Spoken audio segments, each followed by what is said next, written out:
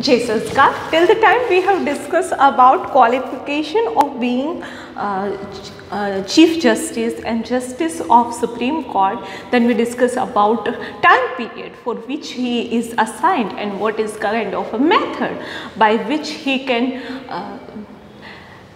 substitute it from its own post, or how they get resigned, or they apply for resignation or write resignation or get punished or something like that, in what situations. The next topic is the power and jurisdiction of Supreme Court.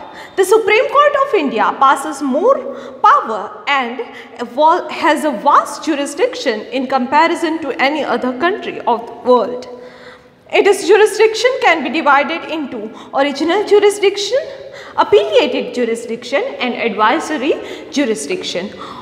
Original jurisdiction: in this particular jurisdiction, whatever the thing are represented in High Court and the judge gives judgment at the end of hearing this conversation. When a court has a power to directly give judgment after hearing a case, such a power is known as original jurisdiction, and the Supreme Court has a power to make decision regarding the case which no other courts has. Under this jurisdiction, the following parties should be involved whose conflicts are resolved by Supreme Court. First one, it has the power to settle dispute between Government of India and one or more states. Second one, it has a power of resolving difference of opinion, fights or conflict between Government of India and one or more states, or another on the other side, one or more states, like distribution of assets. It has complete power to give judgment regarding fights and quarrel between state and states. Supreme Court has a right to give judgment concerning any set of union government or constitutionality. It has a power to protect and preserve the fundamental rights of the citizen of India. Moreover, it is empowered to issue of habeas corpus, mandamus or order of prohibition.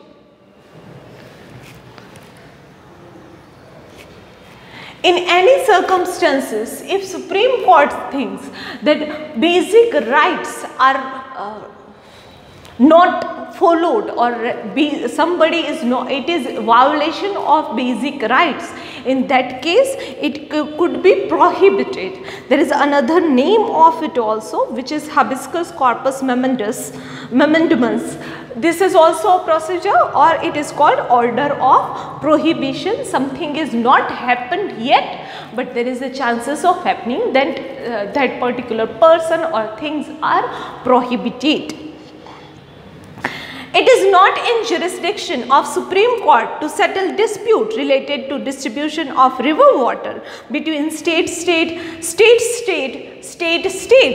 or states. આટલું બધું લખવાની શું જરૂર? ખબર છે બે ખાલી મે બી ગુજરાત અને રાજસ્થાન વચ્ચે હોય કે અમને રિવરનું વોટર જે છે એ ડિસ્ટ્રીબ્યુટ કરવું છે, અથવા ગુજરાત, રાજસ્થાન, મધ્યપ્રદેશ ત્રણ વચ્ચે હોય, અથવા મહારાષ્ટ્ર પણ હોય. So it could B state and other states, state and only other state, lots many states to another state, or many states to another many states. So water tribunals is also there for this particular problems for water. Appellated jurisdiction: three types of appeal can be made in Supreme Court under appellated jurisdiction. Case of constitutional interpretation. Constitution ने interpret करवानी अंदर कोई गड़बड़ होए तो appeal against civil cases. માણસોના જે regular problems હોય એને રિલેટેડ છે, બિઝનેસ વગેરેના. Appeal against criminal cases. So this three R.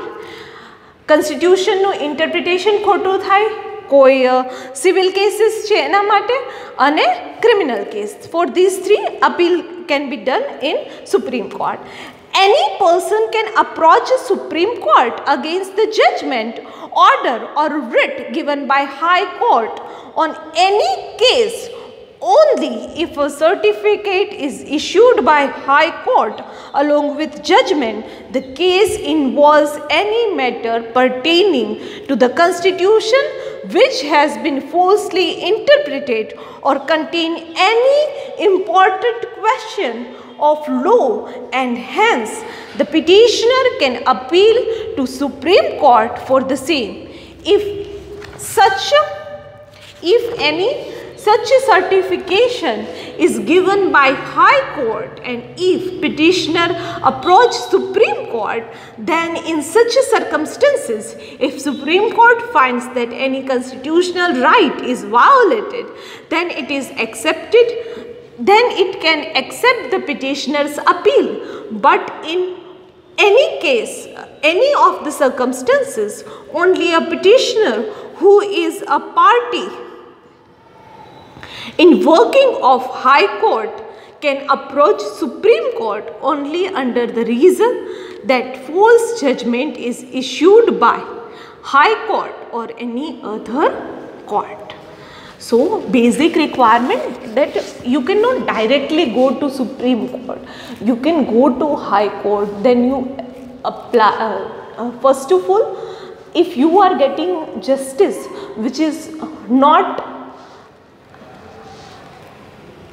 same as the Constitution or some constitutional rights is violated into that, then also if the High Court's judge writes you that there is a constitutional misinterpretation or something like that, then only with the same one petitioner can go to or can challenge the decision made by High Court. And if Supreme Court thinks that there is a misinterpretation or there is a lack of understanding and something like that, then only it could be carried out in Supreme Court.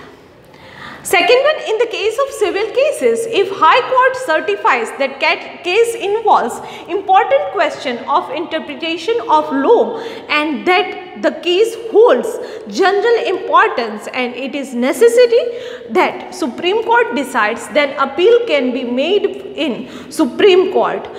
Judgment of any civil case involving sum of rupees 1 lakh or more can be challenged in Supreme Court. So, at that particular time, like at 1948 afterwards, there is a value of 1 lakh rupees. So, therefore, anything else, civil cases, any looting or something like that, that is above 1 lakh rupees can be challenged into the Supreme Court. Where there is a, if one thinks that there is a problem in constitutional law, according to law this thing is right, but it is driven by this person in a wrong way, or somebody is misusing their power or something like that, that means it is non-constitutional, the basic right of other person if it is violated. Third one, in case of criminal case, if any lower court has equated the criminal from capital punishment and in that case the High Court has given capital investment to criminal, then in such circumstances an appeal can be made in Supreme Court. The Supreme Court can review its own judgment. It can transfer cases that are going on in other courts to the Supreme Court. The Parliament can increase the power of Supreme Court by framing act. So, if certain criminal cases are there, capital punishment is also there, and in under any circumstances, if he or she wants to appeal in Supreme Court, the Supreme Court can review the judgments and it can transfer cases that are going to be in other court to the Supreme Court.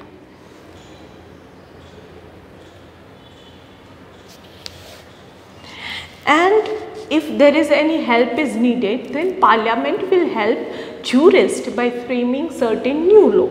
For example, when there was a no Facebook or something like that, at that time we did not want or need of cyber acts, okay, but as this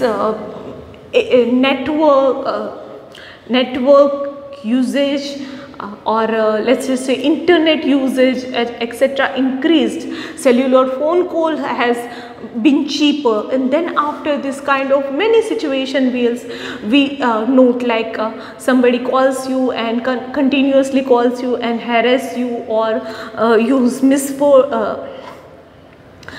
does misbehavior or sends you constantly images or something like that, then there is even a law which you can file in like you can file complaint against this person in a police station, or you can fight against it in a court. So things like that was not there, but if there is a cyber crimes are there, then one has to frame a law. So in this way Parliament helps jurisdiction or the procedure of it.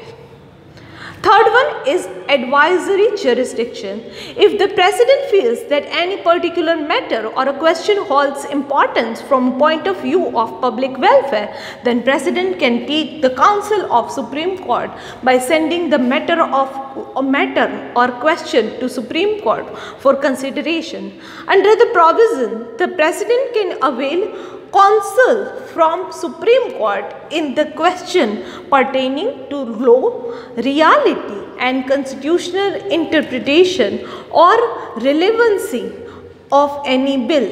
But if the Supreme Court finds it unnecessary to consider or give opinion on a sent matter, it can send back to President, and it is not mandatory for the President to follow the advice or counsel given by the Supreme Court. So certain time if President want to make certain decision and he needs what are jurisdiction thought on this particular process, he can ask for them. They may send counsel or they may answer those particular question or they may advise on it, but it is not necessary for President to follow whatever is asked by the or counsel which is given by the jurisdiction. Court of Records. Court of Records holds an evidential value. When any record from the court are presented, no objection can be taken against it. The judgment and decisions of Supreme Court are considered as a permanent document and all are bound to accept it. They are used as reference by a subordinate court while giving judgment and decision. Any court showing its contempt or disapproval can be punished.